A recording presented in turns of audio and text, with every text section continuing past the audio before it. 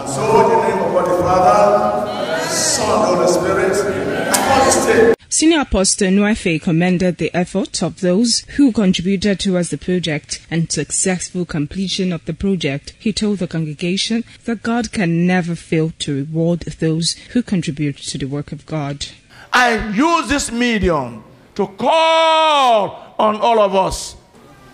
Give your life to Jesus. Give also your pocket. Thou shalt love the Lord thy God with what? All your heart, all your soul, all you have, and your neighbor as yourself.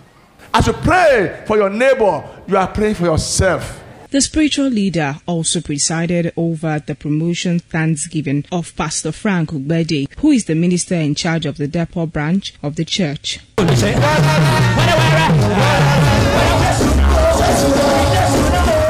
Favour Osaro, ITV News.